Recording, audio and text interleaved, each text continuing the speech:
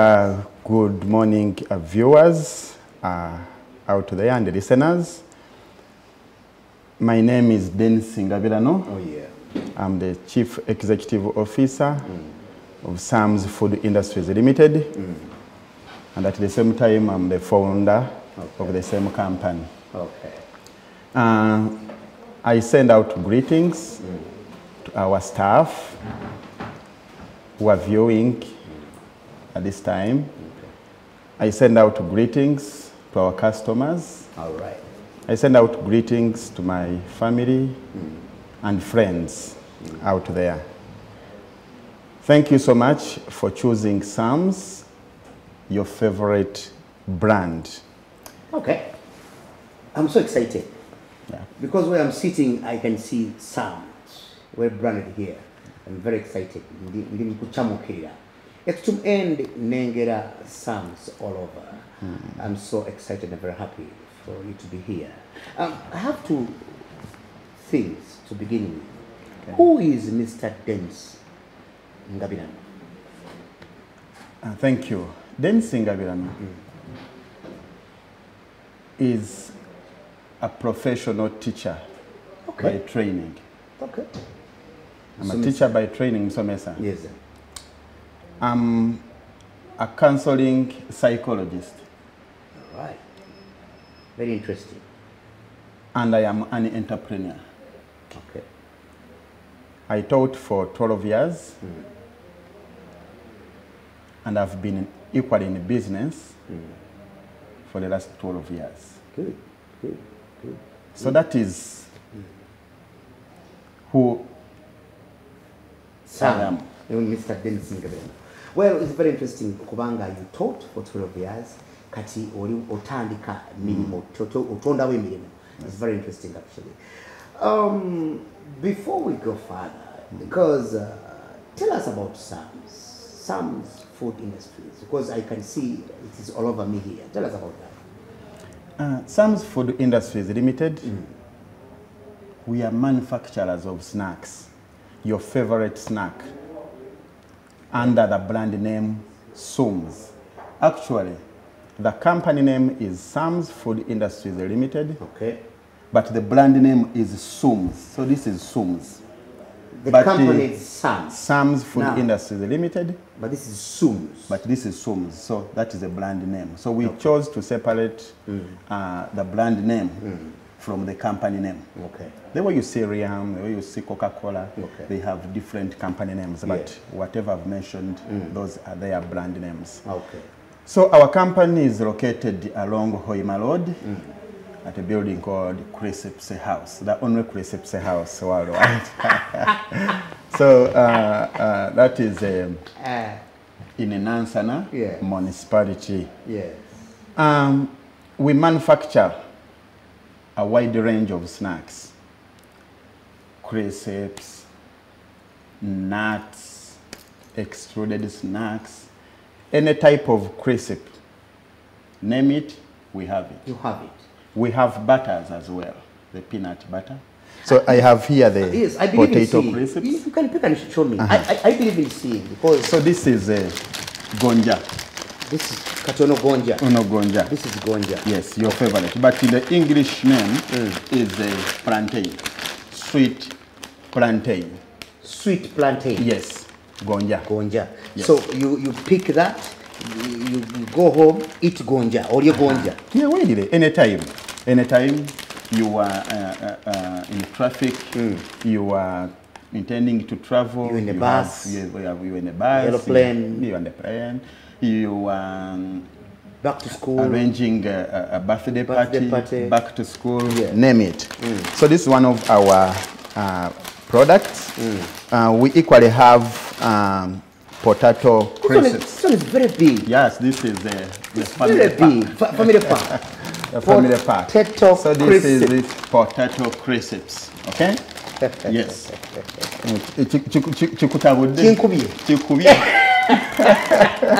This is made in Uganda. Oh, I didn't know. Made in Nansana. It's really very, very it is made in Nansana. Actually, one time, Okumanya Uganda will see. abamu batya ebintu ebirungi. Yes. When we rebranded, what were a certain segment of customers who got confused, thinking that the rebranded pack was a Chinese counterfeit. Omuchayina alabye. Omuchayina alabye. Omuchayina alabye. Omuchayina alabye. Munaye balowooza nti ki omuchayina yozezaamu. But this is original, made in Nansana, from Sumz Food Industries Limited, your favorite brand. Tulinawo n'akalala ke tuyita peanut butter. The peanut butter. Peanut butter. Yes, the peanut butter is one of our latest products. If I could have another one, yes, we have. Let me see. As she gets another one. Yes, this is peanut butter. Peanut butter. For what actually? Actually, this is made from peanuts, or commonly known as ground nuts. Ground nuts. Ground nuts. Ebinyeebwa. So this is made out of ground nuts. Out of ground nuts. We also have malt nut butter. Okay. Malt nut butter. Okay. She will get us. So this is just a peanut butter. Okay. Ebinyeebwa byokka byokka within here, but we have what we call malt nut butter. Malt nut butter is a combination of peanuts. It's a combination of cashew nuts, roasted cashew nuts, and in here there is also what we call almond nuts. So it is a 3-in-1 product. Repeat one more time. Eno tugiyita malt nut butter. Okay. Malt nut, malt, then nut, butter. It is malt, nut, then butter. Butter. Yeah. So it is a 3-in-1 butter. It's a 3-in-1 product. Mulimu cashew nuts. It is a blend of cashew nuts, almond nuts, and then the peanuts or the ground nuts themselves. All right. Kati kanoko kirungo kyanjawulo nnyo ekiri mu kano. Kati kano twagambye nti this is a peanut butter. It is purely peanuts that we use. Then I want, before you go, leave this one. Kati wano ogambye nti kumugati ntekako? Kuno kumugati oteekako. Oyagala kuguliringa chicken, marinated chicken, oteekako kalungi nnyo. Omwana agenda ku ssomero akooye ebijanjaalo. Ateekamu amixingemuko. And the other one? This one is the high end of this. The high end. Akensuso. Kati kano kengambye ntino kali 3-in-1. It is highly nutritious. Ne minerals, the nutritional contents eziri muno zisingira ddala ate eziri muno. Era n'akabeeyi ojja kusanga nga kano kaki. It is slightly higher cost than the peanut butter. All right. Okay, so we have several other products. We have the peanuts, the roasted peanuts. Ebinyeebwa bino bye tulya. Ebinyeebwa tusoosinga gwe oyagala kulya ku binyeebwa bisoga, you tell us. We can pick on the binyeebwa bisoga and process ebisoga. Oba oyagala kulya ku binyolo, if you are from Bunyolo, if you are from northern region, so just tell us. Ebinyeebwa byonna tubirina. We source from different parts of the country. And tuyinayo ne kye tuyita roasted pumpkin seeds. Now interesting. Nakalabire neewunya. Abantu abasinga gundi ezo bazisuula. Wamala okulya kye gundi nasuula. So this is a roasted pumpkin. These are roasted pumpkin seeds. Very high and nutritious. Abasajja bakagala nnyo kano. Ka supercharger. So this is a secret product. Yes, abakamanyi bakamanyi. So kati kano. Kati we have several other products like I said with the crisps. Twinamo what we call the flavored crisps. Crisps zino zina flavors ezenjawulo. This is called tangy lemon flavor. Tangy. Yes, tangy lemon. Lemon. Yes. Okay. It's a combination of tangy and then a lemon. Tangy lemon flavor. And then we have what we call the salt and vinegar flavor. Wow. Hey, buno bwaffe. Manye bakasitoma abamu munnange basooka ne babutya. ye naye kati bagenze babumanyi bakkiriza nti bannayuganda tusobola okukola naffe ne tuleeta ebintu ebirungi so kati ne tubeeramu ati ne flavour endala gye tuyita fruit chutney kati eno fruit chutney flavor eno abaana gye basinga okwagalira ddala neeno so enerimu lemon erimu eno just fruit chutney it's just a combination of different fruits kati eno nga bwe nkugambye salt and vinegar tulinayo n'endala gye sobodde kuleeta gye bayita tomato flavor so then ne tubeerayo ne what we call chili flavor chili yes chili kamulali yennyini so kakati ne tubeera ne product endala tuyita cookies kati cookies zino zirimu flavors za mirundi ebiri we have them in ginger this is ginger flavor ginger flavor and also we have the coconut flavor coconut flavor. Coconut from coconut? Yes, from the coconuts. Then the other is from? Ginger. Entangawuzi. Ezebutambala. Era bebutambala tubawagira nnyo. Baleeta ekimotoka ky'entangawuzi kumpi buli mwezi. Coconut. Tuzina mu pack eno ya sachet ne tubeeramu n'eno corporate pack endala eya plated. So this is ginger. Then very interesting. We have several other products. Ne tubeerayo ne what you call coated peanuts. No coated peanuts binyeebwa birimu chili ne bibeerako ne wheat. So we coat using the chilies and then the wheat flour. So then ne tubeerayo ne kyetuyita daddies ezisasinze okubeera crunchy in East and Central Africa. Ziva mu Sumz. Just many ebintu bino si byakuwaana buwaanyi, but at times we really need to be realistic even when we are communicating to our customers. It's very bad to communicate and talk good about the product and at the end of the day when the customer tastes, they get disappointed. But we guarantee you that whatever we present to you is of an exceptional quality. We have several other products. Manyi nkyasumulula. Nsumulira ddala kubanga naze nasoosotodde kakati in the same regard tulina other products like what we call roasted simsim obungodi obuntu bulinga bwomondi twabulyanga edda ogenda nokakola nga kali mu kibo nga kali mu kibo kati ffe twakakyusizza kali ku international level obuntu buli certified by UNBS obuntu buli crunchy buli nutritious buli well packaged tebuyiseemu mpewo they are fresh tulina enjogera gamba nti our products are always fresh until they die. They're fresh until they die. They are fresh until they die. Until they die. Kibeera ng'okiraba nti expired. Abayinza kubanga akalidde oba yeddayinge. No. Okay, kankyuseemuko. Zisigala ziri fresh until they expired. Nti newolengera nti no nga tuwandiseeko nti the product is expired. Era ogenda gisanga ngeri kife kugamba tetwemalaayo tulekamuko akaki. I have got you quite so. Then we have what we call bajias. Bajio. Era empoma yeyo nsufu. But I have liked the way you package. Thank you so much. The way you brand. Thank you so much. I mean, it is so beautiful. You see, what happens in a business? Waliwo customer omuyambuza ekibuuzo nti naye tukuwa sente zaffe nyingi naye tetulaba we ziraga.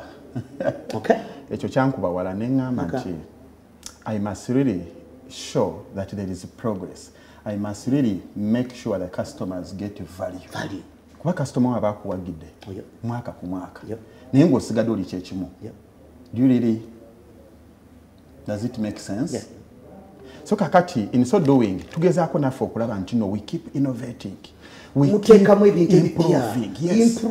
We keep innovating. Tubeera mu ffumbiro tetuzikiza. Ne tulitaka kapya ne tubalaga nti no there is value for money. We are ready for what we call import substitution. Abannayuganda ebintu ebimino badde nga babijja Bunaayira, babijja Buyindi, babijja Dubai. Now it is here. Biri wano omutindo gw'obadde ojja eri gwe tuleese.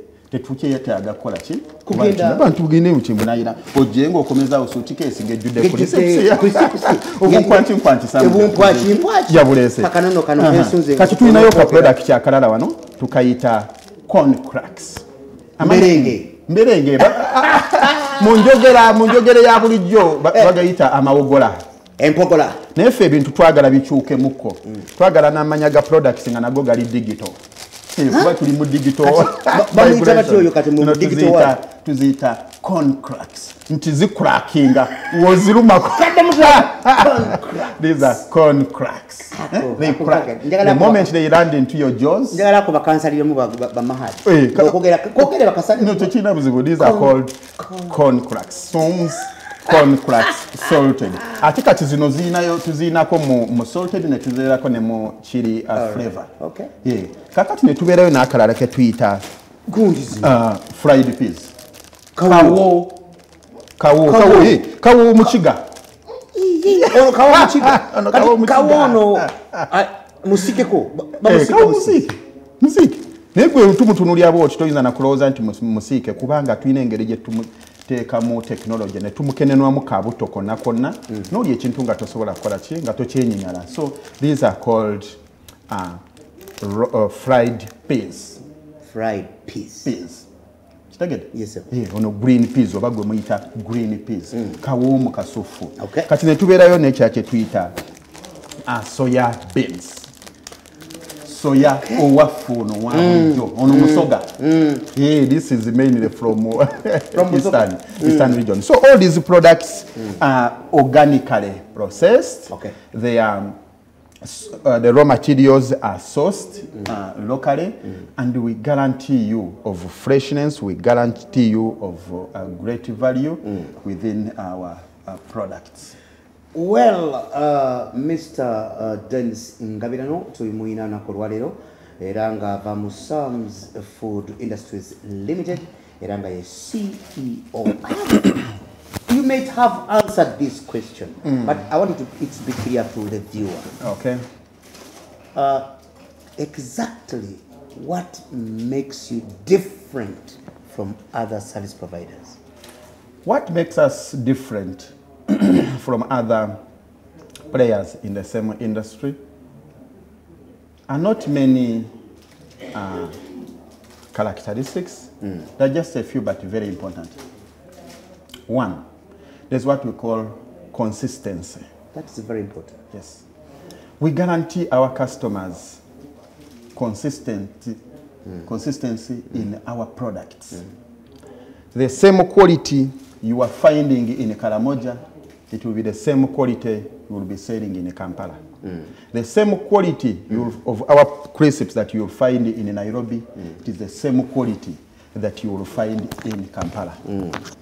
That is consistency. We don't want the taste variations. Today ya womi, ante chabi yakozeti, ya chusemoko. So we have put in place a laboratory, an in-house laboratory. Okay. We have employed food scientists. I take cream. The cream. We get the cream. Employ them, train them, and then once they fit in within our culture, they maintain the quality standards they are found in a place. Okay. So we have a quality management system, and very soon we shall be an ISO certified company. Within a few months, we will be fully certified by ISO. Okay. So that quality and the consistency is very, very key. Number two, the reliability or distribution. The product is readily available, and our vision is to have a Sumz in the arm's reach. Define that one now. Yes. What do you mean by having a Sum in hand's reach? I feel like Sumz. Sumz. Yes. I feel like a Sumz. I feel like what? I feel like a Sumz snack. woyoyereza ng'akaduuka akakuliraanye nga kayina that Sumz snack. One more time, I feel like Yes, I feel like a Sumz. You've made my day. So the product is just there. Should be there. Near you. Tetwagala ate osooka kulinnya ki? Osooke kulinnya basi. Osooke kuvugawo. Kati ate kye tukoze ekyenjawulo nti want the services, want the product to get to you. Twatandika n'enkola eno eya app. Yes. An application. Application ejja. Tugenda kulaunching application. You just go to the to Play Store, no downloading a Sumz app. Okay. Kuri sobo zagala zikusange mu kisenge ekyo zijja kusangayo. Oba oyagala zikusange ku mulimu zigenda kusanga. Oba oyagala zikusange mu lumbe zigenda kusangayo. Oba oyagala zikusange mu bara crisps zigenda kusangayo. So what we are saying, we want service delivery to be very smooth, very fast.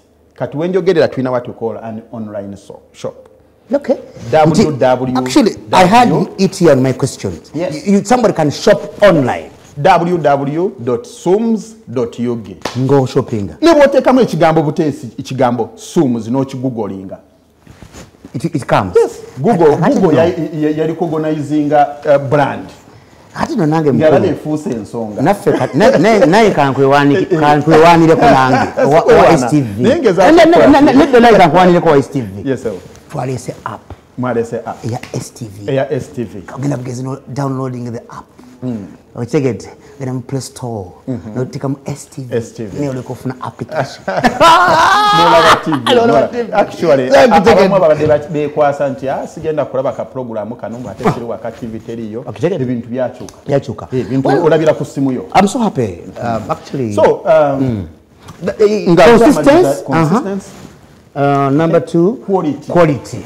Innovation. Obuyiiya. Innovation. Fe tuyiiya twatandika ne product emu 12 years ago. Okay. As I speak, we have 20 products. My God. You get the point? Ate products ezo teziri mu size emu. Some products have like 8 sizes or 6 sizes.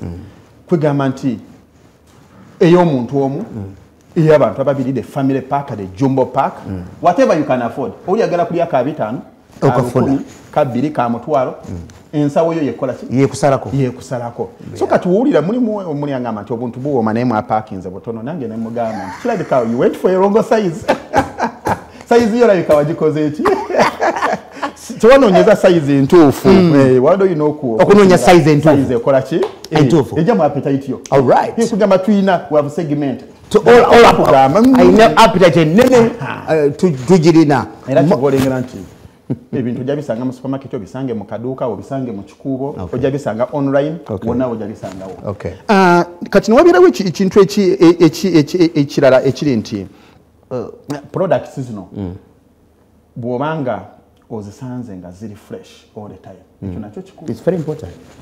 Yes, very important. Yes, it's very branding, freshness. Kulaba nti bikyati biva mu gundi date bagita batya date je muteekawo.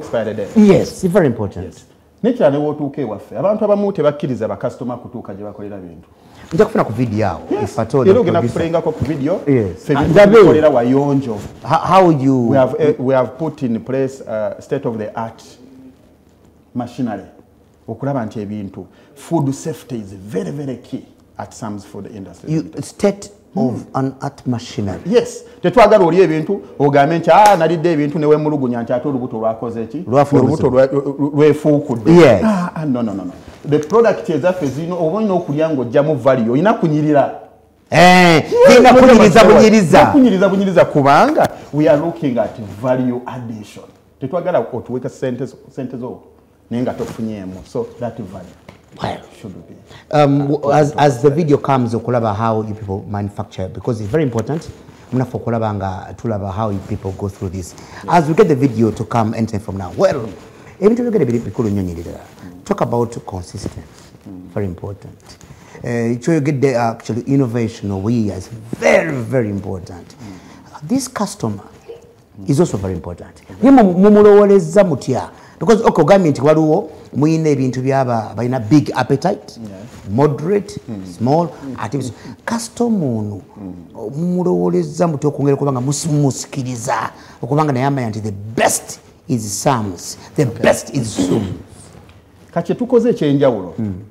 Tulina what we call a customer relations department. Okay. Yes. Okay, it's a sub-department within the marketing department. Yeah. Kati eyeriko abakyala abali well trained n'omwami omu basatu. There are 3. So baliwo ku receiving calls on time. Okay. When you send your online orders, they will download the orders and make sure the orders are delivered. You have a complaint. Tujja kwesukulumya nnyo nti naffe tetubeeramu complaints. Complaints ziyinza okubeeramu. Of course. Delays ziyinza okubeeramu. Naye making sure nti tubudaabuda customer ono. Making sure so, as you explain as the pictures come, that is now the factory. Yeah, that's the factory. Maybe I take a coca volume. You want the volume? It's okay. Okay, we can go for the volume. At Sumz Food Industries Limited, we strongly believe that customers are the reason we exist. We are all empowered to demonstrate the best customer care to all our clients in everything that we do, and shall be careful not to cause any harm through our attitudes, words, or actions, either directly or indirectly.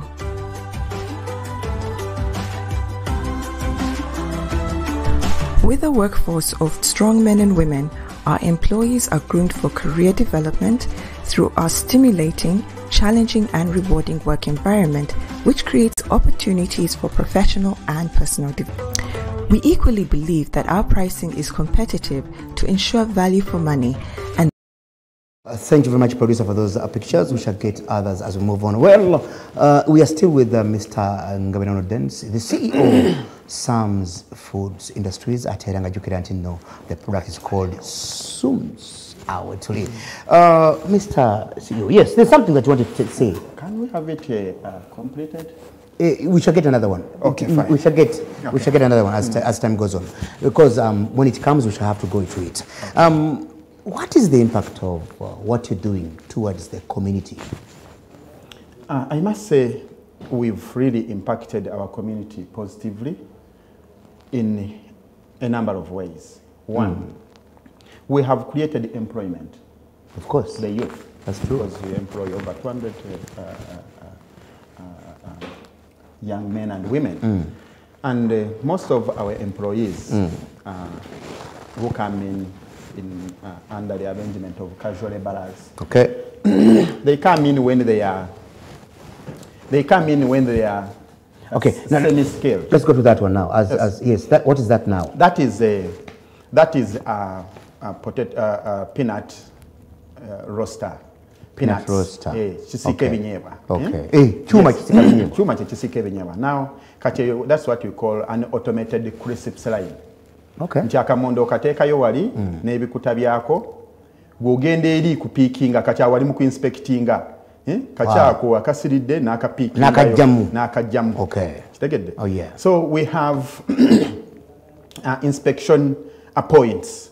Kati ezo crisp ziri ku conveyor zitambula zikkirira kati ezo zivuddeyo eri okataddemu nga kayina ebikuta byako ne kavaayo ne keewaata ne keesalaasala ne keekamulamu amazzi.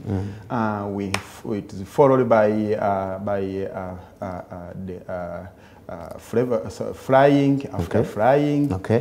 Byuma bibikola process kati awo nabadde ngezaako okulaga innovation nti wajje tuva olaba gye twatandikira 2010 kati olaba bwe kakati 2012 ne mudda wali 15 ne mudda wano 2018 ne mudda wano then 2020 the best ne tubeera nga tuli awo. So that is innovation. Yeah. Kati awo customer naye wabanga akuwagira abeera alaba nti mutambula gwe mpagira akola ki atambula ali ku mulamwa ali willing naye okola ki okuimproving. Okay.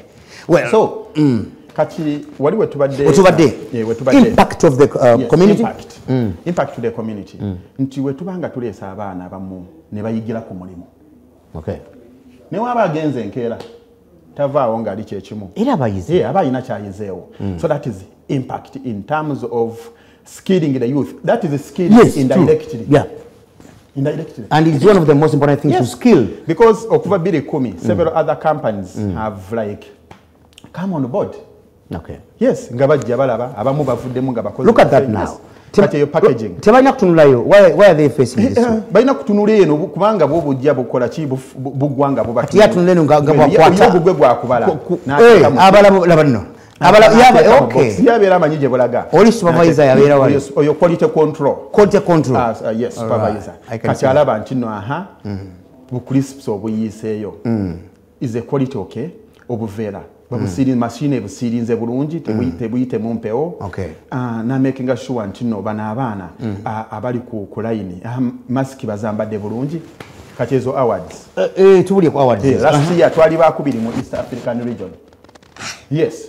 Comesa member states. Zonna Sumz yali wakati People's Choice Quality Awards. Fetwali empanga in 2021. Nebujira nebujimalawo. The 9th Visionary Awards of government ya organizing. Okay, that's interesting. Nti Sumz ina vision nene. Era ne batuwa award eyo as the fastest growing food processing industry in Uganda. Wow. Yes. Echo kiriko signed by the Ministry of Trade. Wow. So kakati ne section ya bakery. Wetukolera bulibo cookies. Oh, cookies, yeah. Yes, ebintu bili automated. Yeah, I can see. I can see. Yes. Right. So this is an automated process. Nti akantu kagenda okuvaayo okuva wekatandikidde nga hygiene, food safety, quality assurance. I like the way they are dressed. Look at the heads, look at the mask, yes. Look at the hands. Okay. Katubadombuza impact. Of community. The community. We engage in what we call corporate social responsibility. Okay. Community tetujijjamu bujja sente. Kati wano twali tuddiza ku bali vulnerable mu COVID. Enjala yagenda negwe nansana n'ebitundu ebirinaanyeewo. Awo tuli kusanyu babies home abaana batalina mwasirizi nga nabo tubakola ki mubayamba ku bu crisps nabo bakole ki kati wetuddayo wali awo that is keep nansana clean. Tugenda mu community zenu tugamba nti owaayo wanaffe tukozesa obuveera kati mukozesa obuveera tulina okubeera living example nti tugenda mu community ne tubulondayo ne tubukola ki ne tubu disposing appropriately. So kati eyo keep nansana clean project yemu ku projects ze tugezaako kola ki okwengaginga mu community. That's interesting. Ndabye ku mupiira ndabye ku ki yes you have a team. Kakugamba abakozi baffe tebajja kukola bukozi ku receipts only. Ne to making sure nti no ogenda okubeera naffe oba woviirawo nga oli all round. Okay, that's interesting. That is interesting. Tufunayo ku kadde akazanya mu kumchi omupiira. Era mwe mwamba STV mutuyite tubakuba. Mutuyite tubalagira. We are a strong team. You are strong team. We shall differentiate between Arsenal of Uganda and the Manchester United of Uganda, but maybe of STV versus Sumz for the industry. Well, so your team will be ready. Okay, now let's go to the marketing part of it. I want your products. Ndi musubuzi. I have a supermarket. I am retailer. What is the process? Where do I start? Process nyangu. Kubanga genda ku mutimbagano. Okay. You Google, you get our contact. Just Google the word Sumz. Sumz. Yes. It is here. Yes. S-U-M-Z. You take Mr. Google. Jakubulira. Akulagene factory weri. Okay. You know mugamba take me to Sumz. Era na akola. Na kutwala ku Sumz. Na kutwala ku Sumz. Yeah. Mulimu tuli ku Google Maps. Okay. Kakati abasuubuzi bakuba essimu tulina essimu 2. All right. Tulina essimu ya 077 0771 900 333. Jidde mtulabe tukifune bulungi. 771 900 333. Ne tubeerawo ne Airtel 0752 63 43 43. All right. Kati ezo ze tuyita kati mu Luganda ze 0 musanvu emu mpulira 0 0 0 satu satu satu Luganda. Era ne tubeerawo ne 0 musanvu 5 2 nkaaga mu 3 43 neera 43 kati tuyinayo ne gye bayita toll free nga yo si yakusasulirwa teri byakwekwasa nti ate kiki njagala kulyako ka Sumz but I feel like a Sumz tonight naye sina airtime no we have a solution to all the problems kati toll free nayo kanjibawe bwe kuba kasamu kakukola ki eri 0 8 0 0 2 2 0 1 1 0 eyo toll free mu Luganda olabona gundi kyakoze producer azitaddeko mu Luganda toll free producer agiteereko ddala 0 8 0 0 2 2 0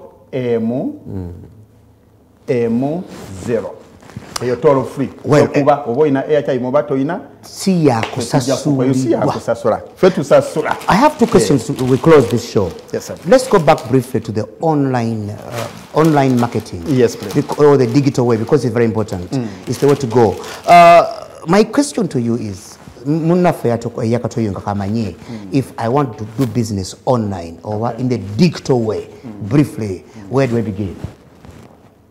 You want to do business online. Online. As in, you want to, because we have an online shop, even Jumia is selling our products online. That's good. So if you also want to, like, did you mean like a customer? Like a customer. Coming out with the same online platform to sell our products? No. Or to purchase from our To purchase from you, or to do business with you, or to work with Uganda, like that. Okay, if whoever is interested in doing business with us, I've shared the telephone numbers. We are open. The opportunities are still available. We have a distributor in Kenya. And we have a distributor in Southern Sudan. That's good. We have a distributor in DRC. Okay. We have a distributor in Rwanda. In Rwanda. Naye Burundi is still open. Congo is huge. One distributor cannot sustain supplies. Kenya, we have 2. So we'll need more. So whoever has the capacity to engage in the distributorship of our products across the borders, the opportunities are what? Are there. Available. And if you have interest in setting up a wholesale shop, we can still come into negotiation and offer you the product, and you start doing business out there to do business with us. If you want also to supply some of these raw materials, the raw materials we use to make some of the products I've shared with you, we still have. It is open. Yes. Twagala pumpkin seeds. Twagala pumpkin seeds. Yes. Twagala pumpkin seeds. Twagala ebinyebwa ebisoga, ebinyebwa ebinyankole, ebigisu. Byonna mubyagala. Twagala ebinyebwa mu bungi. Naye tetufuna enough supplies. That's interesting. Twagala gonja. Unfortunately, abantu out there abayinza okubanga information tebatuukako, but we have market for gonja. For all those. Bring gonja, bring bumonde, mulete simusimu, mulete ebinyebwa. We have market for that. For all your farm. Let me go briefly lastly to the schools. Okay. Because they are very important. Most of these products is that something special for the schools? Like canteens, blah blah blah. School canteens era tutuukayo. Obo ine somero, we shall deliver the product. Tetucharging a transport. You deliver. Actually, even with our online platform, we're already within Kampala, ne Wakiso district. Nakugambye nti Chris tedi kwekwasa. Order stocks or snacks worth 50,000 shillings and above, and we shall have the snacks delivered to you at no cost. Kadde mwako nga oli mu camera because tukafune very close within Kampala and Wakiso districts. Ngoyagala kulya bumpwanchi wa Sumz. Genda online. Teekamu www.sumz.ug. Kumutimbagano. Get to our website. Kuliko online shop. Ogenda ku online shop, ogenda kulaba products ezenjawulo. Keep adding to waliwo kye bayita cart. akasero oba okalabako sayini y'akasero, add the products to cart, biru yo kasteweze emitwalo 5 n'okudda waggulu tugireetera bwereere. Wow. Ate you can pay using mobile money. Okay. Oyinza n'okusasula cash on delivery. Okay. Oyinza n'okukola money transfer direct from your phone to our bank account. So different payment options are available. There is flexibility in trade that we have tried to put. As we wind up the show, what is inside here? Is it a special gift? Some special gift. To me? To you. Wow. Chirimutu. Chirimutu. Wow. This is Chirimutu from Sumz. Bino bibyo. Wow. Sagalo vile mwawo gashi. Sagalo vile mwawo nga best man. Owa muganda agamba nti ngishime bumba. Got Chirimutu from Sumz. Well, kigambe kisema nafa tulaba damu tulagirire we musangibwa damu tusomere kunabaze simu tukusibule because of time.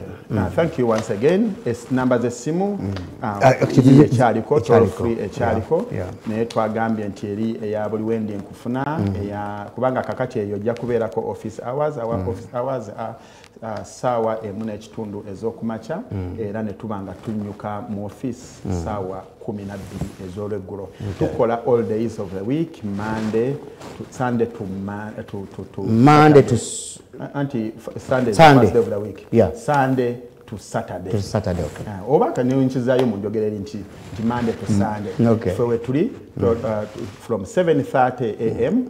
up to 6 p.m. Okay. So you can always reach out to us. We'll have the product delivered to you. If you have any forms of inquiries, you can get more information from our website. There is a write-up about the company, about Sumz Food Industries Limited. You'll find information about our products and services. All that is available on our website, www.sumz.ug. We want to thank once again our esteemed customers. I want to thank you wholeheartedly for supporting us. Thank you for growing your own brand. We are extremely honored. We cannot take it for granted that because we have high quality products and therefore it's a must for you to get out there and you buy them. We really honor, we really remain thankful day by day. We want to thank you from the bottom of our hearts for supporting Sumz Food Industries Limited, and our pledge to you is to maintain the right quality, is to be consistent in the market out there, and like I said, our long-term goal is to have the Sumz in the arm's reach. Thank you once again. All right. Also thank you to STV for giving me an opportunity, for hosting me, and I hope we'll be in business. Of course we are ready.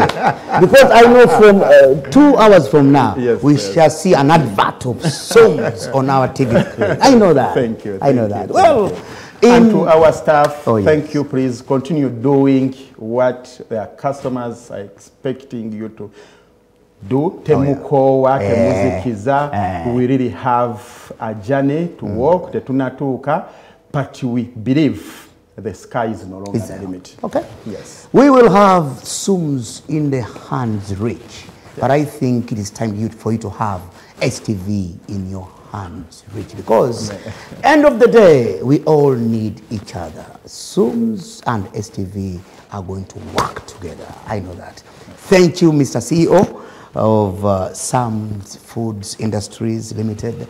Thank you, the staff. Abatulaba mnafe tubaramusiza. Bye bye. Abatulaba abali mu factory mwe bali Nanyini dala. Chairman na kutumide.